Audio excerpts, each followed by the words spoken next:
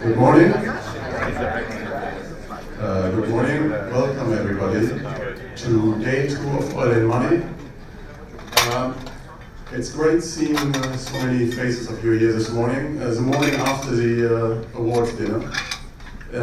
My name is Klaus. I'm the Dubai Bureau Chief at Energy Intelligence, and it's a great pleasure being here this morning to moderate this breakfast session hosted by Shell, entitled Fit for the Future, Building a Sustainable Upstream Business.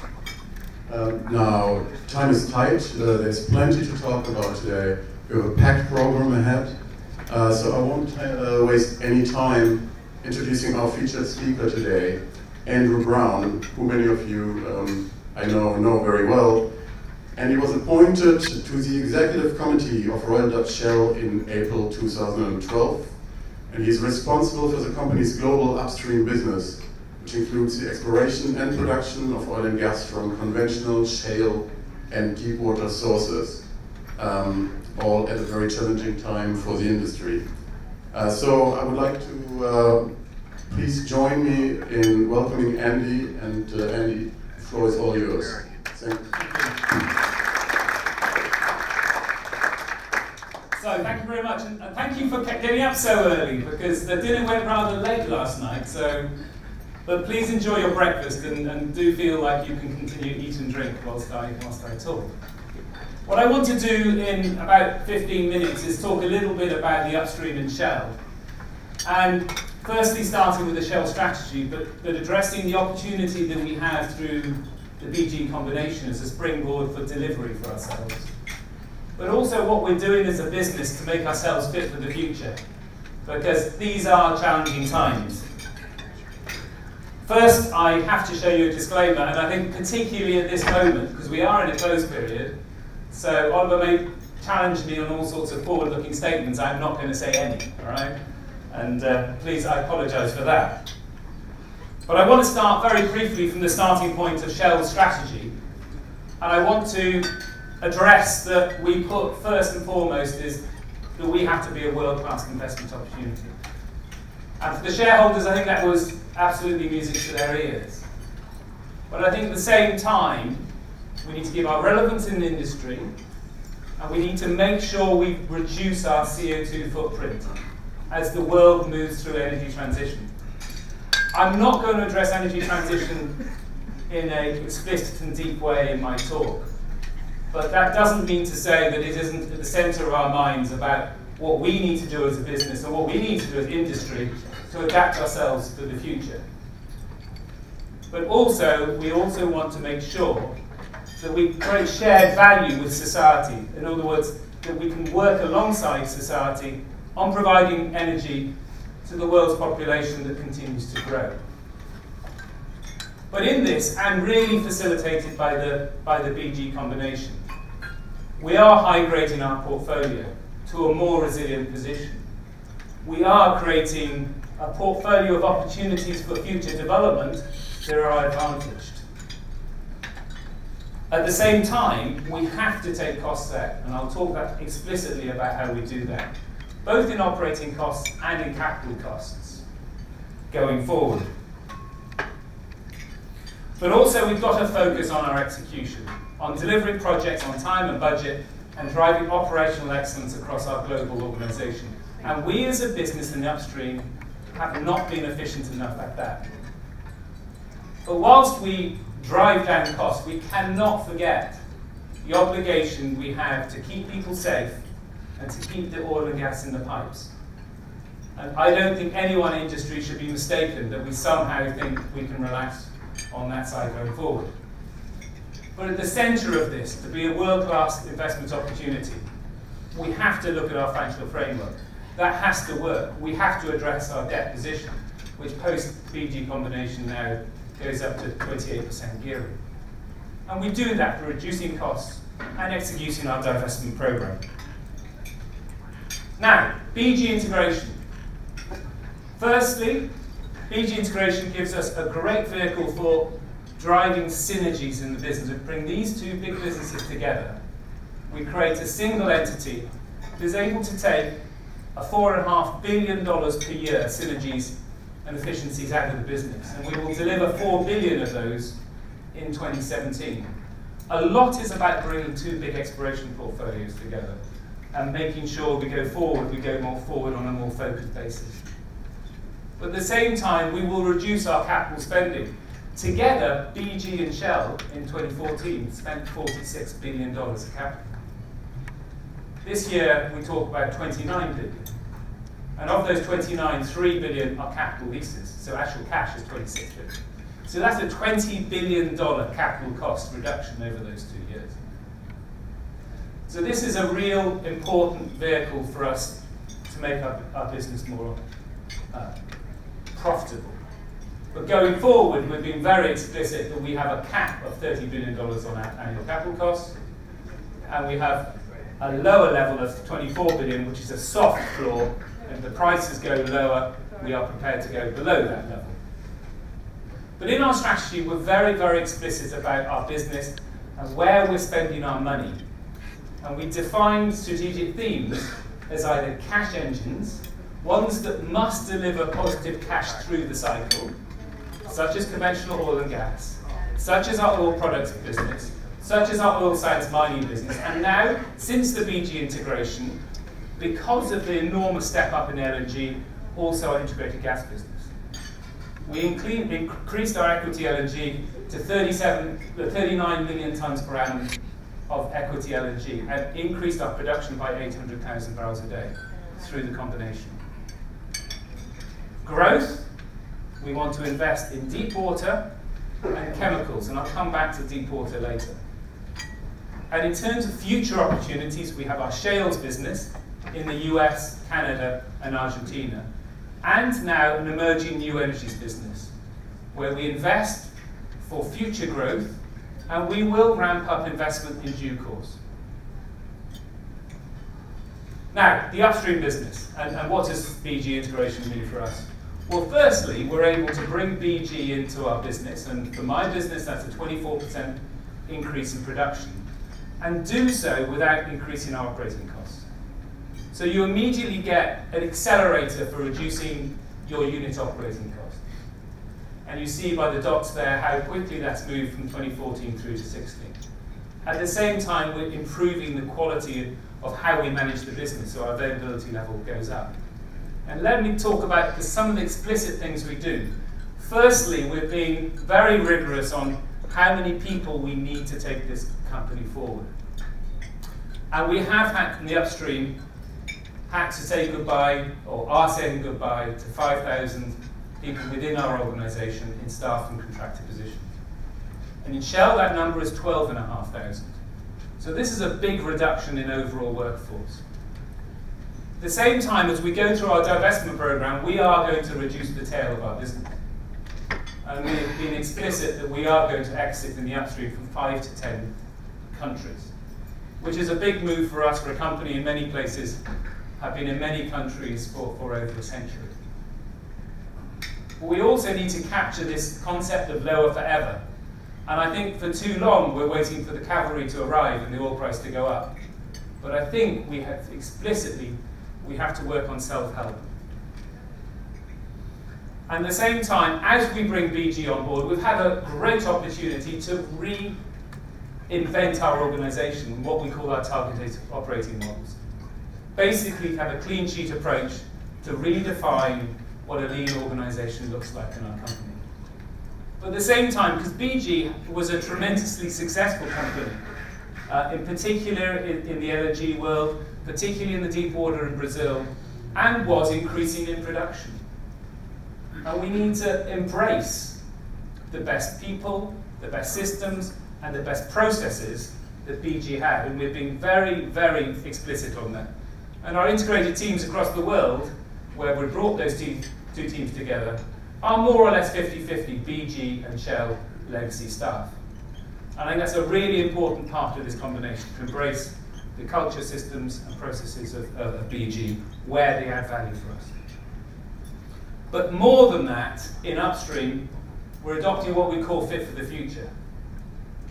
And this is about improving the business. I'll talk a little bit about how we go about that in a minute.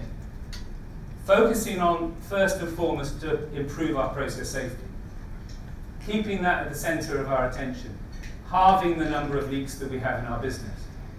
Improving our availability further through operational excellence.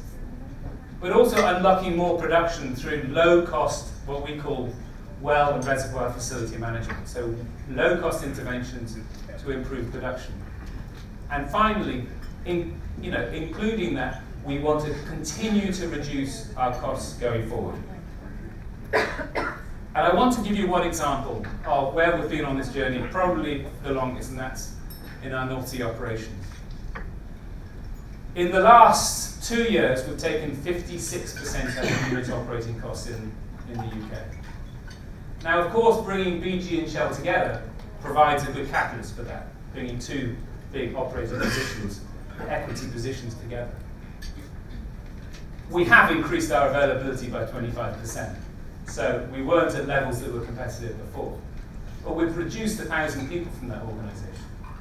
So 40% of the staff have come out of that organisation. At the same time, we have halved the numbers of leaks that we've had in that business. This has been, a big accelerator for value in a part of our industry that has really struggled in the last years to remain competitive. And you'll see that we explicitly talk about 470 different improvement initiatives that have been driven actually on a day-to-day basis by the leadership of our UK business. And I'll come back to how that works and how we're replicating that across the world. But it's not just the UK. I'll give a Gulf of Mexico example here, where we were, a couple of years ago, in a position where we had 61 vessels that were dedicated to our significant Gulf of Mexico deep water position. Next year, we're going to have 16 vessels dedicated to our business. We're taking $300 million out of logistics costs in the Gulf of Mexico. We're reducing the helicopter fleet, overall costs down by 59%. Now, you can say that's extraordinary, but how on earth do you achieve that? Well, you achieve that just by much better focused management. Much more focused utilisation of the vessels we have under our control. Having helicopters only fly on their schedule and not when someone wants a new bit of equipment offshore. Making sure we do the time and motion study so when a vessel arrives in port, we halve the number of time it takes to reload it and send it off again. And it's just focus on the details of how you improve your business that is able to unlock these kind of improvements. And you could say, boy, you were very inefficient in the past, and I think I'm not going to stand here and say somehow a miracle has happened here that we shouldn't have been doing before, but we are driving those costs out. And I want to come back to the fit for the future and what it means and what culturally it is meaning in the upstream for Shell. First and foremost, each organisation, and I have vice presidents responsible for each country operating, have to set the context of that organisation. Why are they there? What is their purpose? And what is their key priority? And for the UK, it was essentially to not get yourself into a position you're losing money on an operating cost basis, improving and streamlining the efficiency of the organisation, and focusing less on the development opportunities that that mature basin has. But it has to be leader-led. It has to be led from the top of that organisation. They have to make that organisation feel uncomfortable. And they have to understand what their gap to potential is. And they do it not just by dreaming up a new target, but by deep, deep, deep benchmarking of everything and anything they do to understand who is the best in basin and to make sure that they assimilate or even overtake the best in the basin. But it's also about being action-orientated. It's also about deciding what you're going to do tomorrow, not thinking about longer-term dreams and plans. So this team meets on very regular basis. As a leadership team, they meet every week and hold each other to accountable for what they're going to do the next day. And within that organisation, they have something called the chief irritant. So there's an individual in the leadership whose role is to challenge the paradigms of our industry, because we have created paradigms that need to be challenged. So this is essentially continuous improvement on steroids. And as a result, the creativity of the organisation is unleashed, and you get the improvements like we see in the UK. And we see it in other places. We see it in Malaysia. We see it in our Netherlands organisation. So this has been replicated across the world and is really just the start of the journey. And we coin a phrase that says, if you're not working on a problem, you are the problem. And that creates a paradigm in an organisation that actually gets people to sit up. And actually, I think that has unleashed quite a lot of creativity. But then it's not just about operations. We have to think of the future. So how are we going to improve the cost of our new developments in the upstream? And here we also see tremendous turnaround. So if you look at, in terms of the effectiveness, for instance, how we drill, we're drilling 30% faster in the Gulf of Mexico than we were a couple of years ago. Our wells in shales are half the cost they were 3 years ago for the same well. The variable spread rate, so this is the amount of equipment we take on a deep water rig, is now 40% lower than it was a couple of years ago. And as a result, our break-even price, so then this is where we get, you know, a reasonable return on our businesses, on our new developments. For many projects, has gone from around $70, let's say Vito, to $40 today. So you see, you know, an enormous improvement in the quality of those investment opportunities through this real focus on execution. And I think shales, I mean, deep water has, in the last couple of years, gone through a really tremendous improvement. But also, we all talk a lot about the shales business, which is, you know, has been phenomenal in the cost takeout that has occurred there. And our business is saying half the costs in the wells, 60% lower capital costs in our business, 70% lower overheads, and 35% more production. And that really then provides, you know, a real opportunity, even in a lower forever oil price, for economic developments going forward. And a lot of people ask me, so what's the best, shales or deep water? And my view is you have to be best in both. Because the best of deep water and the best of shales are the big, best material growth opportunities for the IOCs. And for us, the deep water, through the BG combination, is the big growth engine of the upstream today. We are doubling production from last year to the end of this decade, from 450 to 900,000 barrels a day. And we do that principally through two areas, Gulf of Mexico, which we've been in for a very long time, but also Brazil and the Santos Basin, and our partnership with Petrobras, where we have now got 9 FPSOs in our partnership online. That's 3 more this year, 6 more under construction. These are big 150,000 plus FPSOs. This is a business where the average well rate is 25,000 barrels a day. So this is a prolific business that is growing fast. And we're really delighted with the performance of Petrobras, the operator, and the partnership that is emerging there. And beyond that, we have the Libra development where we're making great progress. So that is the focus for today's growth. But we have a sleeping beauty in our shales business. And we have a resource base of around 12 billion barrels oil equivalent in shales.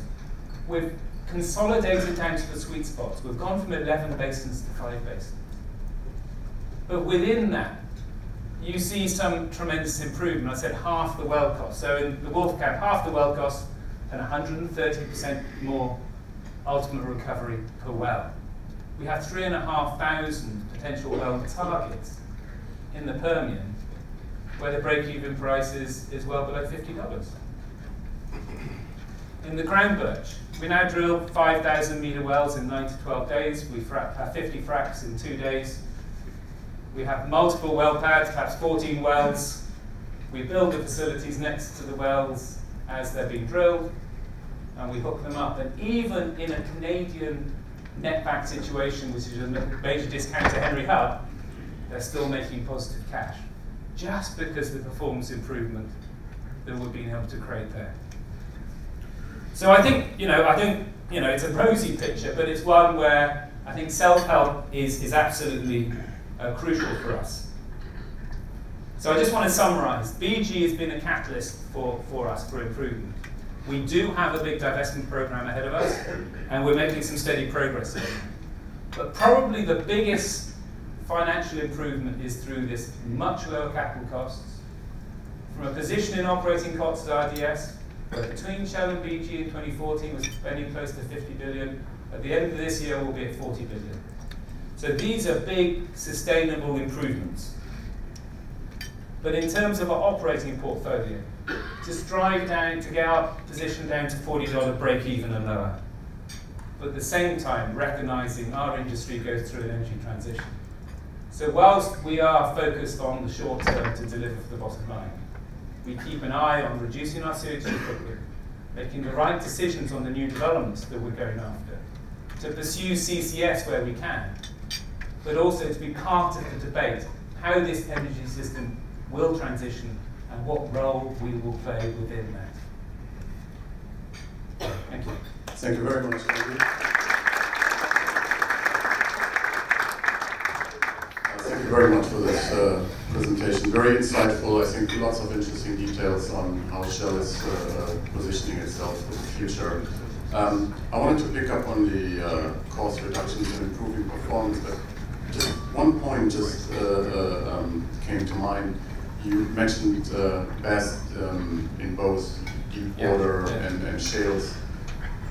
What can we expect sort of over the next 5 years? How do you expect Shell's portfolio actually to evolve, over that time frame, given that sort of focus area? Yeah, I think we've been,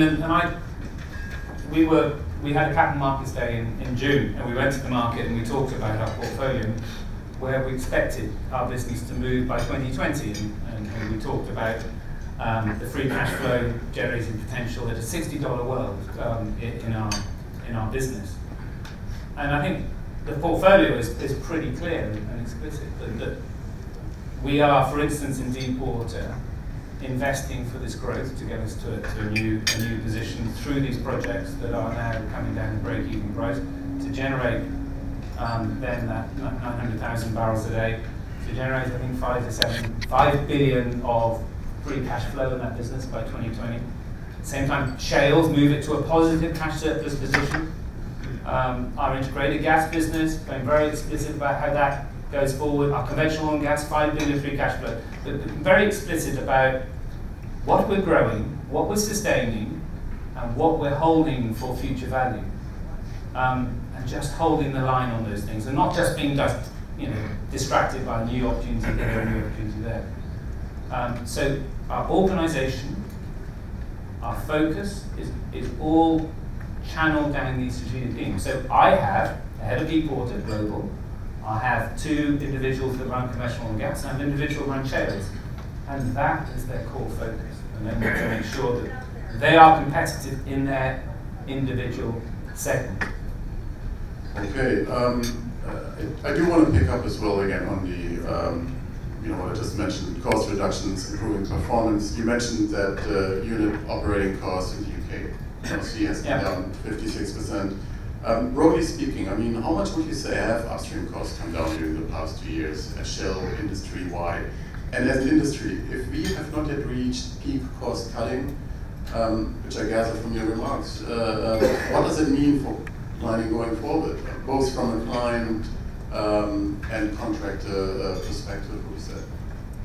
Yeah, so, and obviously a lot of questions there, so what happens to the supply chain and all this? I tend to think we are really on the start of this journey. Yeah, so I talked about the costs that come out of the business already, 8 and 15%, so 23% in the last couple of years, about having 24% more production this year at the same cost. So you can do the sums around that. But I think what we find is by these deep benchmarks, I think we've replicated a lot of the downstream did before us. I think the downstream have been a business that's been very, very focused on cash. And I see the upstream, and it's not just Shell, it's the other businesses as well, are becoming much more focused on cash, but much more focused on operational excellence, on doing things outcome focused, simple processes replicated across the world in a way any global organization should behave. But with the supply chain, not necessarily, it's not a zero-sum game. This isn't about winners and losers. It's about working together with the supply chain to cut out the complexity of our business. And in that, we look at things about standardization, reducing the complexity of our own standards, getting away from too many bespoke standards, our Shell standards, adopting contractor standards when they are sufficient and fulfill our requirements. So even on Thursday, I'm having a meeting with some CEOs of global contractors. And we're focusing on safety, but we're focusing on how do we make our industry much more focused on delivery and simplicity that will help them and help us. And I think that journey is just starting. Related to this, and it's something that came up in our debates yesterday here, we spoke about it briefly earlier with Mohammed Bakindo and Fatih Birol, the reduction in capital spending we have seen on the upstream, having raised concern as well over potential global supply crunch hitting markets. From your perspective, how much of a concern is that for you? And what do you think the industry at this point is positioned to sort of avert this prevent this from happening? Yeah, so I think, clearly we have to see the supply and demand balance, and oil, IEA talks about the oil demand going up 1.4, 1.5 million barrels a day every year.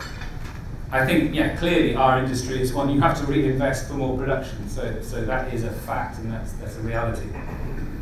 I don't think we should just look at headline CapEx, because then we ignore the fact that CapEx is spent more effectively and can generate more barrels for the same CapEx, or for the same barrels for less CapEx. So a little bit of my point is I think we need to make sure we do supply the world with the oil it needs and the gas it needs. But I think we also need to recognize there are such strong improvements that you will see continued production coming online. And we have to, I think the industry and OPEC and everyone else will have to look at that balance. But today, our focus is not on that, it's on making sure we're profitable and making sure we're world-class investment opportunities. You think OPEC, IEA may have to sort of revise some of their forecasts based on what you just said, take these efficiency improvements into account, because it is an important point, right? No, I think, so again, you need to look at the detail. And second order effects, I think oil price comes down, efficiency improves. I think you've got to factor those second order effects into the equation to get a true picture. Let's talk a little bit about Shell post the BG merger as well. You have aggressive plans to sell, about $30 billion worth of assets in the next couple of years. How do you think Shell can achieve that in today's environment, in today's market conditions, low M&A, Brexit on top of it? And have you identified the assets? Can you mention possibly? Yeah, what I can say is that we work in the executive committee hard, and we have a very clear idea of the assets that we will plan to divest. I will say that we have 16 assets currently in the market, not necessarily public, that are over $500 million value. So some between half and one, and some above one, of course. Now the market doesn't see that because these things take time. It takes time for data rooms, it takes time to get bids, and then to negotiate SPAs, and then we will announce. But we make steady progress.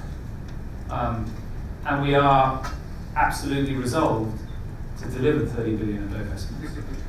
But not just because our financial framework and our debt position needs that, but because it's an important part of our acceleration to focus the portfolio on a smaller number of resilient positions and to reduce the tail of our business. And I think that process is going reasonably well. The other point actually linked to this, in terms of the countries you plan on exiting, is there anything you can say on that? You mentioned 5 to 8 countries, right? 5 to 10 countries, yeah. 5 to 10 yeah. countries. Yeah. You want to exit, and that's across the globe. Yes. Can you break it down, or? No, I can't.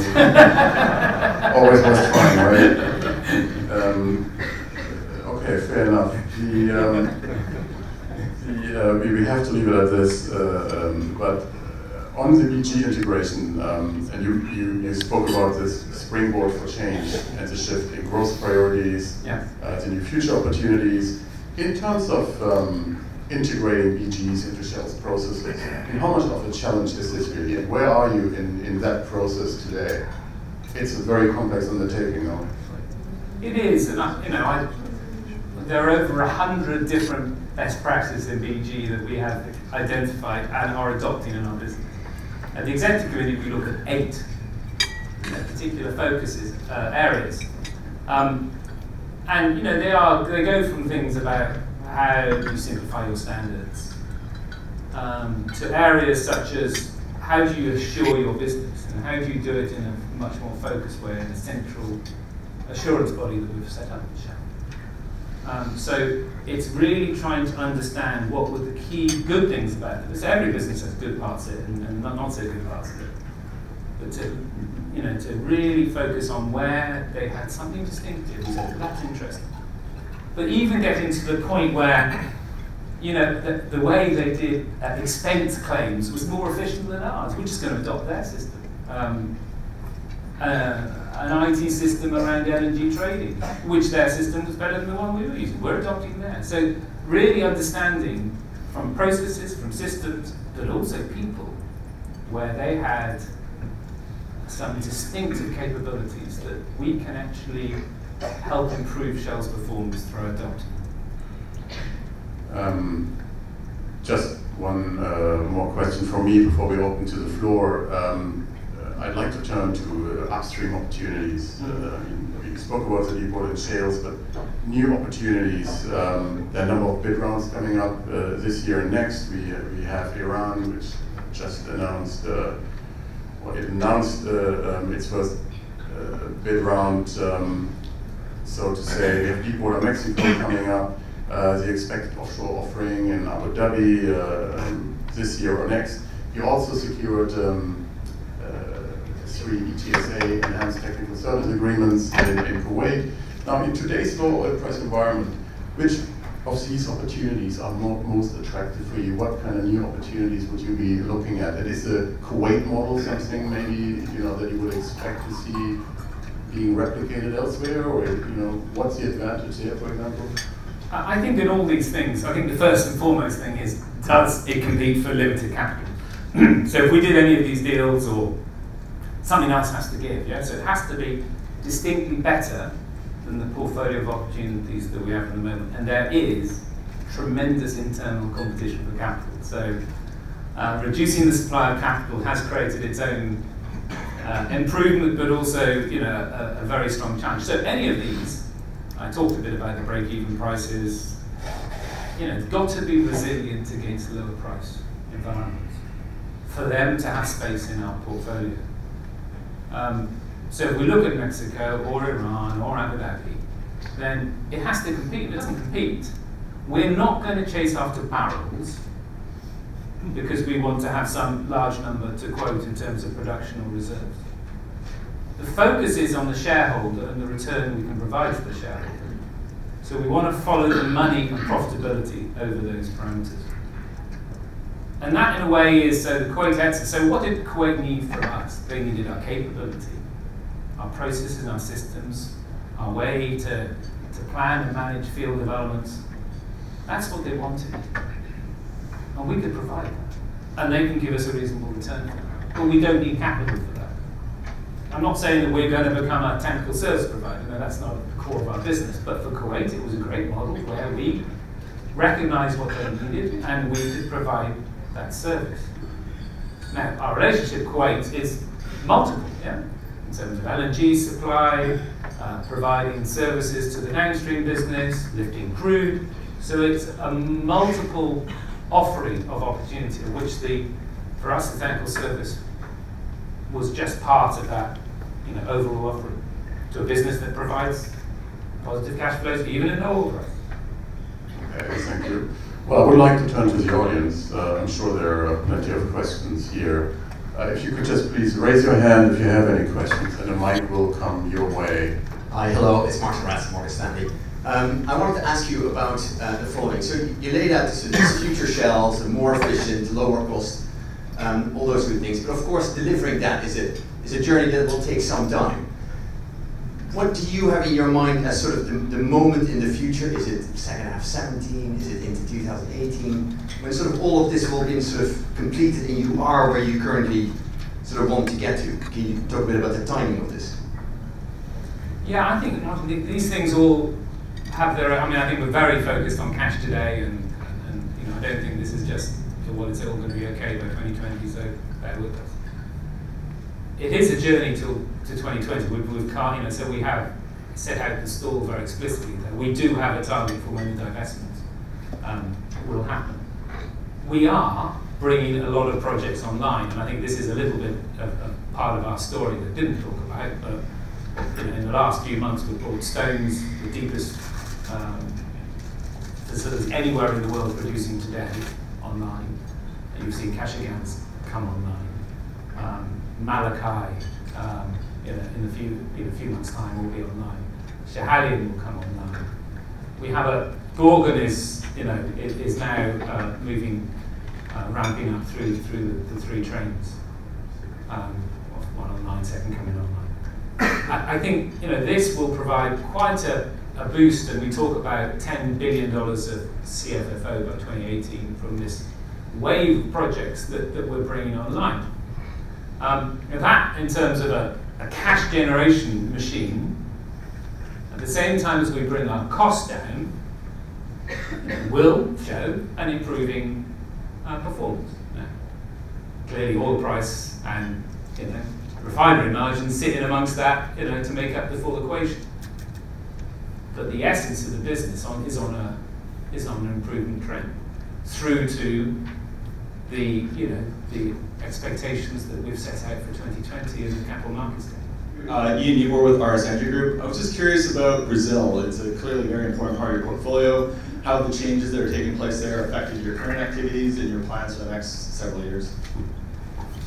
Yeah, Brazil has been through significant political turmoil, particularly in the last 12 months, and Lava Jato still quite active.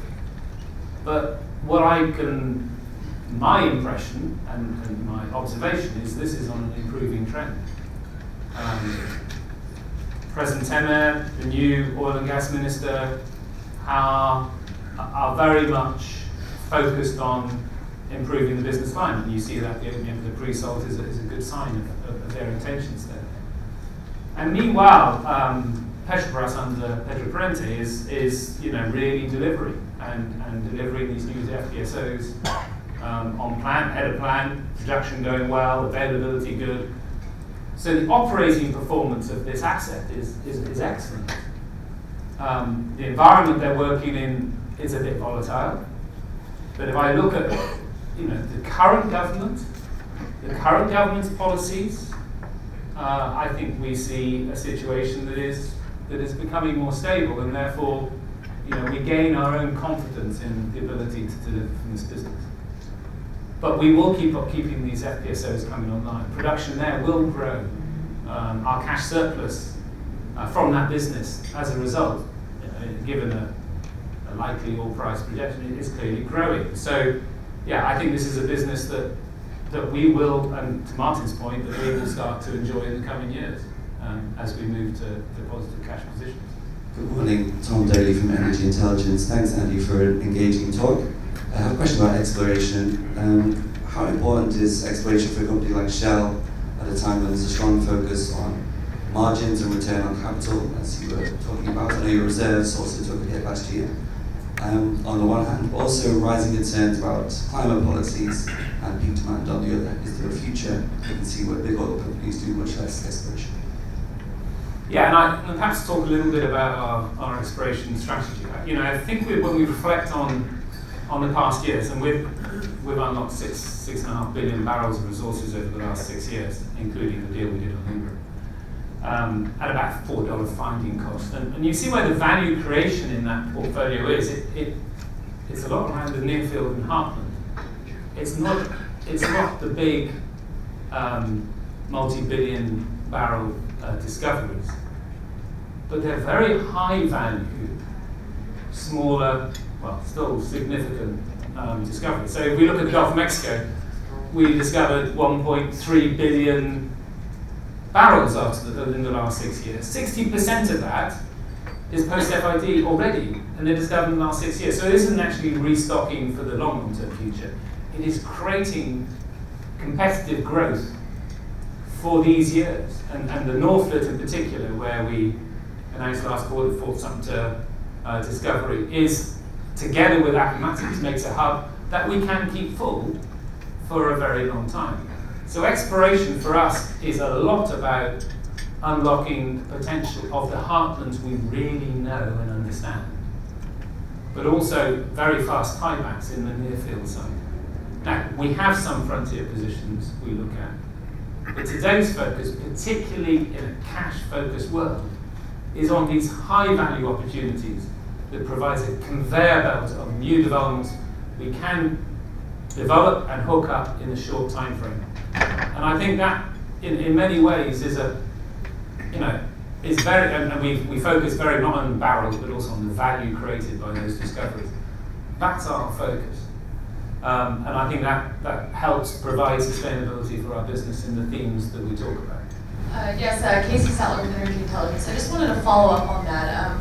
As we've had the discussion about a potential supply crunch in the CapEx world, you addressed that a bit in terms of capital being more effective. But what do you think is the potential for infill drilling, these tiebacks, these kind of low-hanging fruit opportunities more broadly across the industry? If more companies were to really put their focus on that, could that help bridge a potential supply gap in the medium term?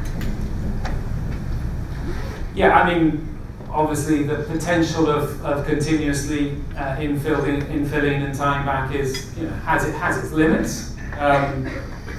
Yeah, and you generally track what do the current fields do in terms of production, and 4 or 5% declines once you've taken those tiebacks and those infills into account. So that can't be the only thing you do.